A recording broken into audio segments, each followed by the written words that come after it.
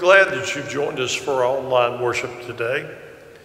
We hope that it's a blessing to you and that God is speaking to you through the Holy Spirit. Have you ever felt like you're a stranger in this world? You look around you and you see things that you just don't understand and that just don't make sense. You feel like you're out of place. Well, if you're a Christian, you are. This world is not our home. Our home is in heaven. And today I want to talk to you about that. Our scripture comes from the Gospel of John, the 14th chapter, the first 11 verses. Familiar scripture to most of us. Do not let your hearts be troubled. Believe in God. Believe also in me.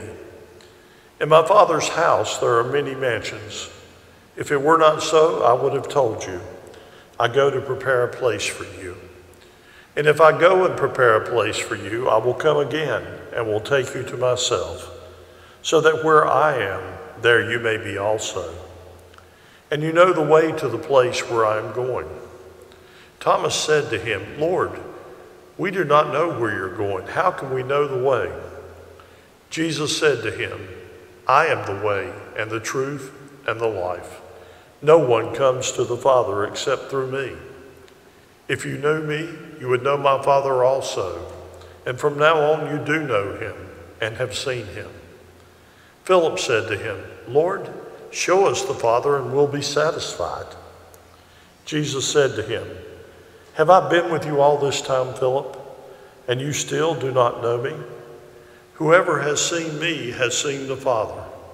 How can you say, show us the Father? Do you not believe that I am in the Father and the Father is in me? The words that I say to you I do not speak on my own, but the Father who dwells in me does his works. Believe me that I am in the Father and the Father is in me. But if you do not, then believe me because of the works themselves. May God add his blessing to his holy word. These are familiar verses that I have read.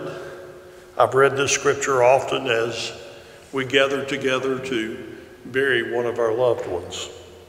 We've walked with God's acre together, and I've read these words as words of assurance that we would see our loved ones again. Today I speak of this scripture in a different setting and share with you the promise that Jesus gives to all who will make him Lord of their lives.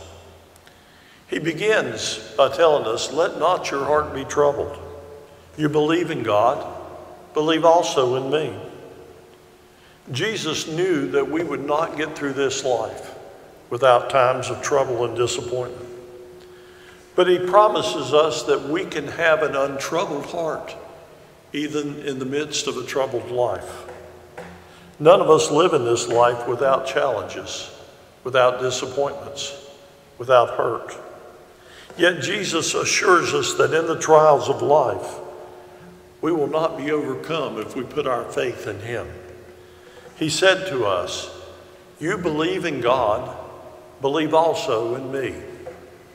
The Scottish preacher Alexander MacLaren writes, what separates Jesus from all the other religious teachers is not only the clearness and tenderness with which he reiterates the truth about the Father's love, or about morality, or justice, or truth and goodness, but the peculiarity of his call to the world, which is believe in me. Jesus has told us in John 16:33, in this world you will have trouble, but take heart, I have overcome the world. Jesus assures us that he is greater than any of the trials which we will face. He tells you that he knows you by your name, that you are precious to him. Understand that he gave his life so that you might be redeemed. He invites us to accept that peace and bring him into our lives and accept and make him Lord of our life. He's telling us that the trouble to the tribulation and confusion that we have in this world is not found by finding a path that we need to follow or a formula that we want to live by. It's found in a relationship with Jesus Christ and making him our Lord. Jesus wants to be a part of your life, not just the solution to your troubles. If we trust in him and we walk in the way that he leads us, we will avoid many of the decisions that lead to problems in our life. Jesus was speaking to a group of disciples who had been with him 3 years. He was telling them that he would be leaving them, and that was awfully difficult for them to hear. And yet he tells us, even though you won't see me, I will be with you through the power of the Holy Spirit. You will still have my direction. You'll still have my guidance. I will be in your life. And he gives to you and I that very same assurance. How much time do we spend with him each day? How much do we look to him for the guidance in our life that we need? When we struggle with decisions, do we go to him first, or is he only a last resort? He's there for us, and he wants us to come to him. Then he tells us the great news. In my Father's house are many mansions, and I'm going there to prepare a place for you. Jesus didn't wonder about heaven. He came from there. He knew what heaven was. He could tell us about it. And he told us exactly what to expect. There is a place for you there. Author and teacher and evangelist and pastor Chuck Swindoll writes, during the interval of the time between the Lord's departure from this earth and his return, he is involved in 2 projects. 1, to prepare a place for his children, and 2, to prepare his children for that place. He's engaged right now in preparing heaven for his own. He's also working through the Holy Spirit to prepare us for our life and eternity with him. It's his desire that we be with him. When he told his disciples this, he could see what people other than he could never see. Many such dwelling places in heaven. Millions, maybe even billions of people from every tribe and language and nation gathered together in his Father's house. I can just envision Jesus smiling when he was telling them this. Many of God's people, brothers and sisters, brought together and taken to mansions that he's prepared for us. What a delight that must have been for our Lord to talk about. What a delight and a joy that'll be for us one day. Then Jesus gives to us this great promise. I go and I prepare a place for you. Because your name is written in the book of life, you have a home in heaven, and it's awaiting you. You have a reservation made for you in heaven. No one arrives there unexpectedly. Our Lord has heard you commit your life to him, and he knows his own. And he tells us that where I am, there you may be also. You're going to be with the Lord one day. It's his good pleasure to take you to the kingdom. And I believe that he will watch with joy when we're taken to the place where we'll spend eternity. And Jesus will enjoy the look on our face, the joy in our hearts when we see that place that he's prepared for us. We will be with Jesus in a place that is beyond our imagination. The joy of being in heaven is not what is there, but it's the fact that we're going to be with Jesus. Heaven isn't glorious because the streets are made of gold.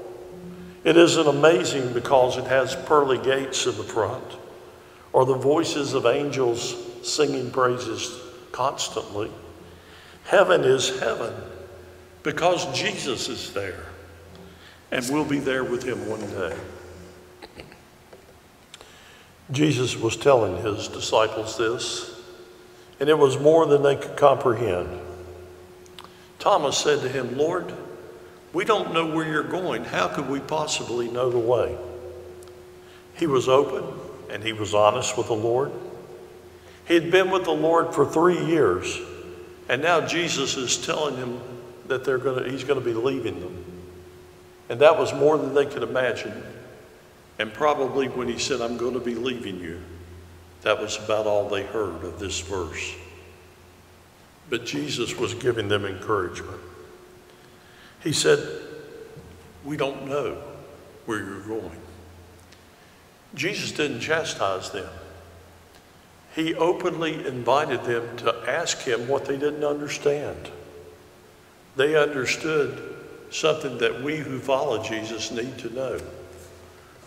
We can ask him whatever we don't understand. It's his will to give us peace about what he has in mind for us. It's his good will to reveal to us that which we don't understand. There will be a few things that we'll need to wait until we get to heaven for God to explain them to us. We won't understand them this side of heaven. But I sort of believe that when we get to heaven, that those things may not even matter there. The glory of heaven and what God has prepared for us will overshine anything we wonder about here in this world. But we, like the disciples, need to understand we don't understand everything, and we need to take it to the Lord. They felt no need to be timid with their questions.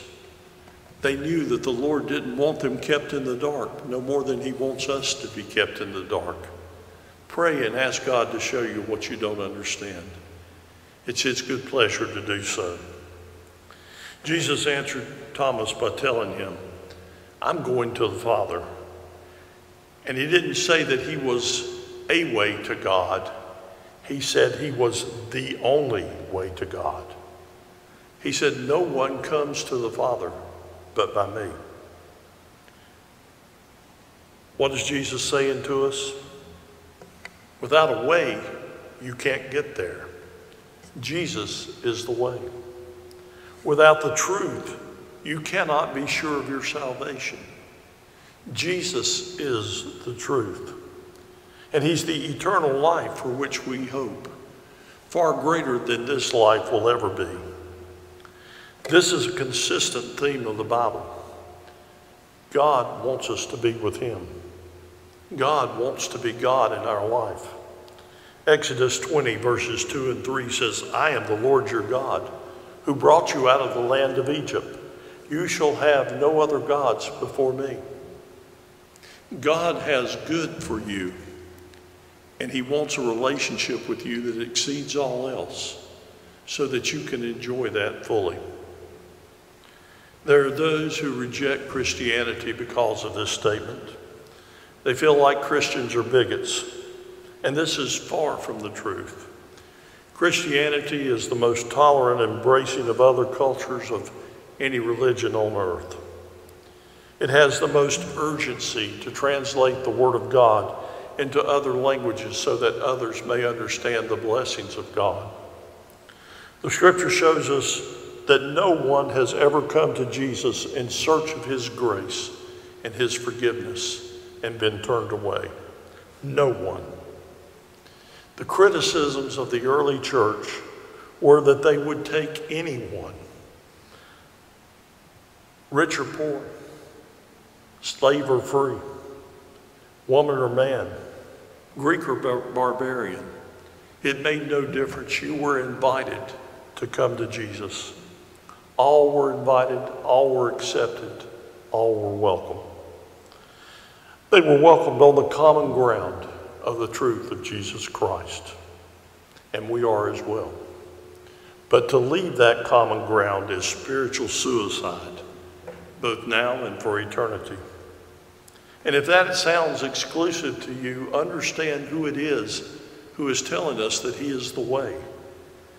It's the one who is the incarnate Word of God, who became flesh and lived among us, the one who reveals the Father to us, Who else could make that claim? Who else could do that? And Jesus adds to that saying, he said, if you had known me, you would know the Father too. And he explains why he is the only way to the Father. He was and he is the only perfect representation of the Father. To know Jesus is to know God. Jesus showed the love of God by going to a cross. He showed the power of God in his resurrection. No other religion can show us that. If you go to the grave of Buddha, you will find the remains of Buddha. If you go to the remains of Muhammad, you will find his remains there. If you go to the tomb where Jesus was, you'll find nothing. That tomb is empty. He is interceding for us before the Father in heaven. When we want to know what God is like, we look to Jesus. When we see the love of Jesus, we see the love of the Father. While Jesus was here, he healed many of the sick and injured. He was doing the work of the Father. He showed his love and his power to us. He was teaching people to come to him and to love him and to know that they were loved. That's the love of the Father shown through Jesus. And he worked in this world, showing his Father's care for his children. He showed that he and the Father are one. No mere man could ever make such a claim. Only the Son of God. Then Jesus said to his disciples, believe that the Father and I are one. But if you have trouble believing that, then believe in the works that you have seen me do. The disciples had been there for 3 years with Jesus. They had seen him turn water into wine. They had seen him walk on the water. They had seen him raise the dead and do things that no one other than the Son of God could do. And for you and I, while we haven't seen Jesus in person, we can each look at difficult moments in our life where we wondered how we would get through it, and we did. The hand of God was upon us. It wasn't luck. It wasn't a coincidence. God was working in our lives. God was blessing us. We can't make our own way to heaven. We depend on what the Lord has freely done for us to take us to the glory that he has prepared for us. We live among the blessings that he gives us in this life. His will is that we accept what he has done for us, that we share his love with others as it was shared to us. Jesus is the way to heaven. Let him take you there. Let us pray. Most precious Lord, we thank you for your way, your truth, for the life that you have prepared for us, the gift of eternal life that you have given to us. Lead us, O Lord, and let us follow you. Let us hear your word, trust your peace, and be in your presence. We pray, Lord, that you will give to us strength to share that good news with a world that needs to hear it, that we will reach out and trust you more and be your witness in this world. This we pray in your holy name. Amen.